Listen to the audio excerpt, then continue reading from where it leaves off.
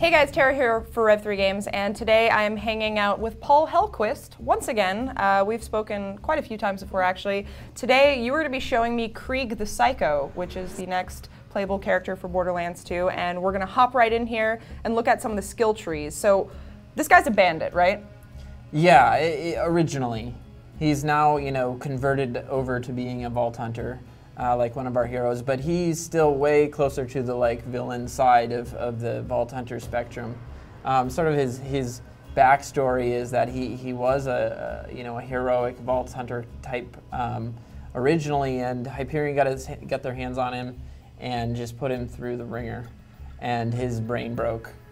And he looks broken in many ways, actually. Yeah, his brain broke, and a lot of the things that they were doing to him, but also bulked him up and made him super powerful. The inner hero is what's trying to drive him to take all this power that he's got and use it for good. So I noticed he's got a little buzz saw or buzz axe.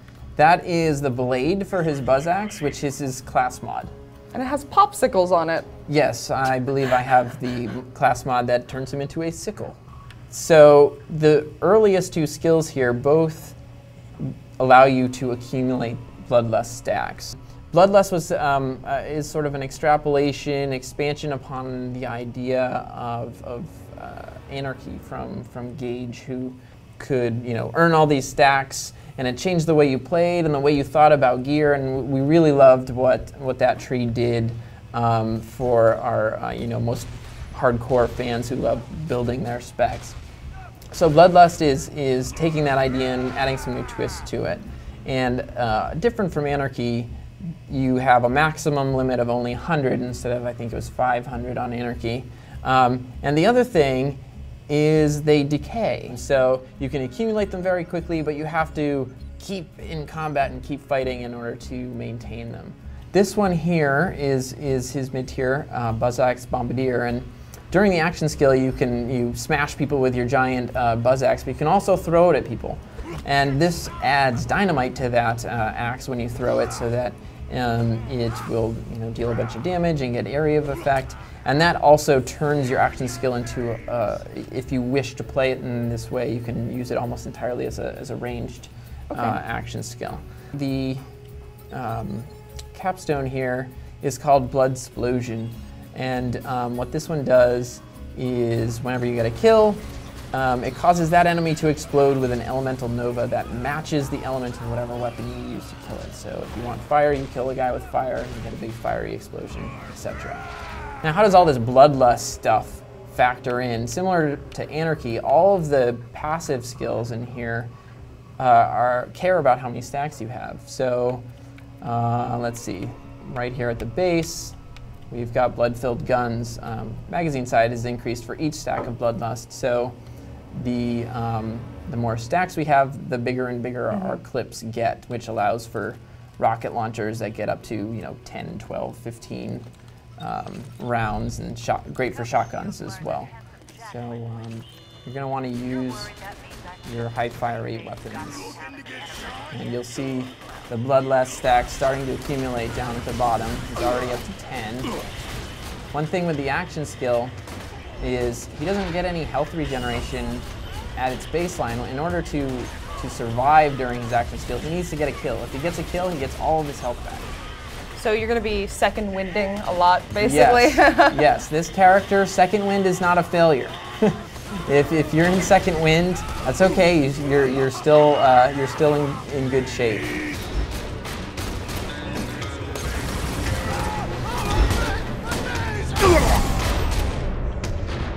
Let me hear those screams! That's Bloodsplosion. Let's check out one of the other trees. Yeah, this time we'll be taking a look at the Mania tree. And the Mania tree, one of the things at a high level with this guy is a lot of things that are generally lousy, that you're used to being like a bad thing, are a great thing for Krieg. So for example, man, it's usually lousy when my shields are down. Not so much with Krieg. He has, in his Mania tree, he has lots of skills that are better when your shields are down or when you are taking damage. And the ones that are about taking damage do more if you're taking damage to your health than to your shields. Okay. So, for example, This one here increases our melee damage, and it increases it even further if our shield is down. And then over here, we've got Feed the Meat, which increases his maximum health, but it also increases your shield recharge delay. Now, usually you want your recharge delays to be as small as possible. But for Krieg, it's okay for his shields to be down longer, because that means his other skills are more powerful for longer. You can't stop me! Stop me 1,000 times! Fuel the Rampage is very important for really getting rolling with him. This increases how quickly he can use his action skill, again based on taking damage. The wrinkle here is you can now be damaged by teammates. Ooh. So there's more risk there, but if you're working together, your teammates can power you up and get you going. Light the Fuse is a real stretch, something that I really wanted to push and try something new with. This replaces Fight for Your Life. Okay. So now you're playing a different type of little mini game, so to speak, when you go down.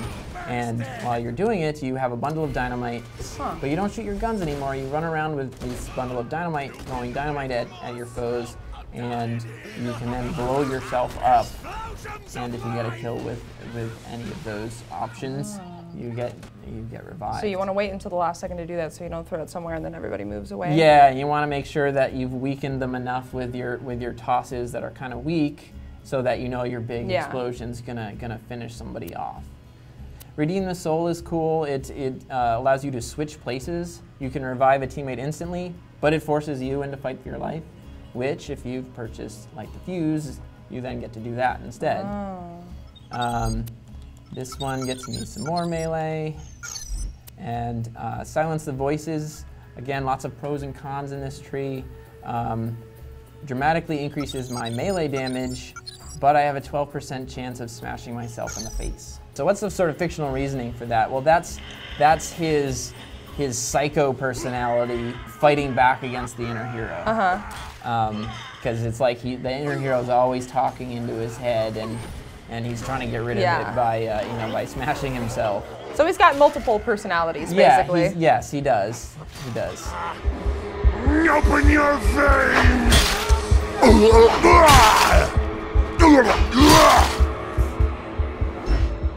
And then finally we have Release the Beast, which is our big powerful skill here at the end. And this is when your health is low, below 33%. Why is it 33%? Because that's when the health bar gets all excited and is warning you that you're at low health. So we use that trigger as feedback to help people know when this is available. When you use your action skill and you're that low, you transform into the psycho badass that you fought before, where you get that little gimpy arm and all that. And then, again, you get huge bonuses to your melee, damage reduction, and then the real stinger is once that action skill ends, your cooldown is immediately refilled, so you can go right back at it.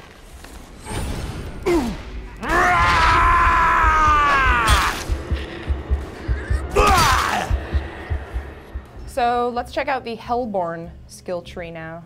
So the Hellborn tree was inspired by all those bandits, those psycho bandits that have been attacking everyone for 2 games now, that are on fire all the time. What are they doing? What's up with that? Yeah, why are they on fire all the time? Why are they okay with that?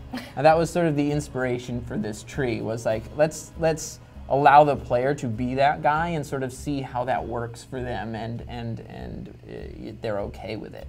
So again, things that are normally lousy for you are now good for you. In this case, it is being on fire is now good for you. Great.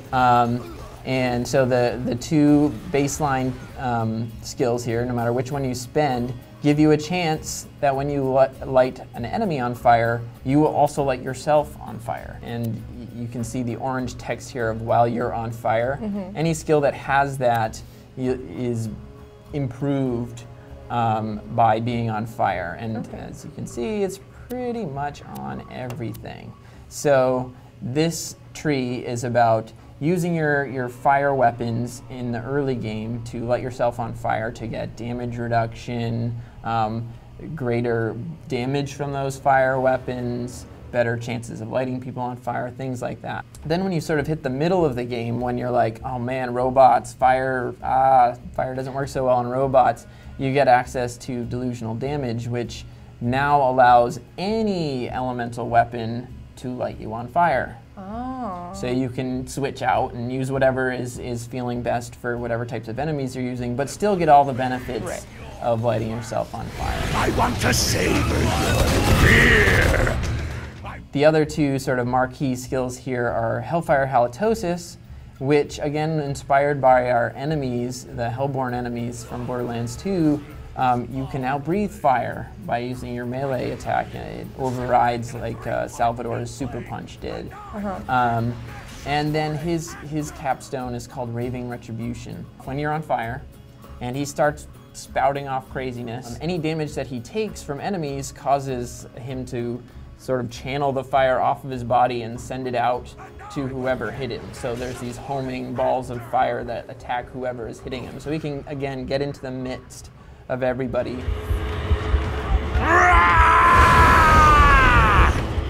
So our goal here is to pretty much just get lit on fire. Yeah, so first we want to use well, this works because, yeah, we have the delusional damage.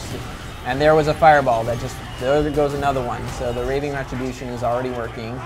Now we're not on fire anymore, so we want to, but now we're back on fire again. And we're gonna breathe fire to finish that guy off. Fireballs, finding people who are shooting me. And there's so much burn happening that often when you get into a second wind situation, someone who's on fire out there is going to bleed out. And so oftentimes you get a second wind like that where you barely went down and then you pop right back up because someone just burned. For Bloodlust, the best Bloodlust stack building weapon that you can find is the crappiest SMG that you can find. Really? Yeah, the one that has the highest clip size, fastest fire rate, and lowest damage, so that it won't actually kill them. So that it'll keep you being able to build your stats.